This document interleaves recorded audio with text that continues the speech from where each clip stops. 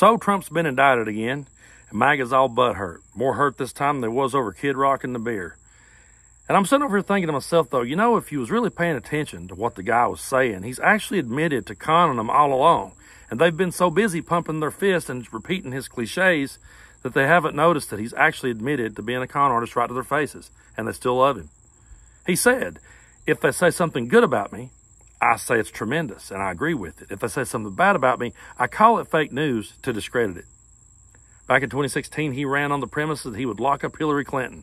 Then when he was asked later, why didn't you lock up Hillary Clinton, he talked about what a terrific woman she was, and how the reason he wasn't going to lock her up is because that played well before the election. Then he started saying in June, July of 2020, the only way I'll lose this race is if the game is rigged.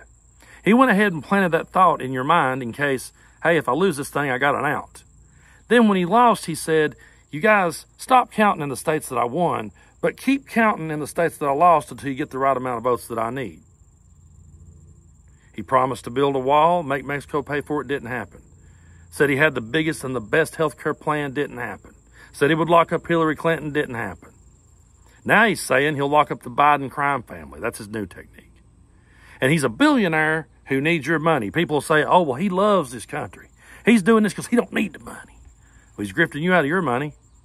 And when people like me points it out, I know it stings because you fell for it.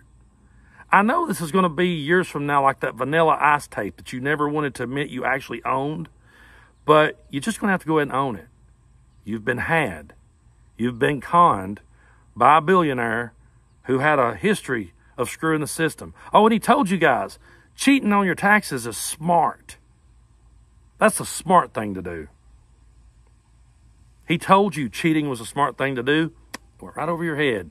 He wouldn't never cheat. Hell no. Trump wouldn't cheat on nothing. Keep buying those trading cards, I guess.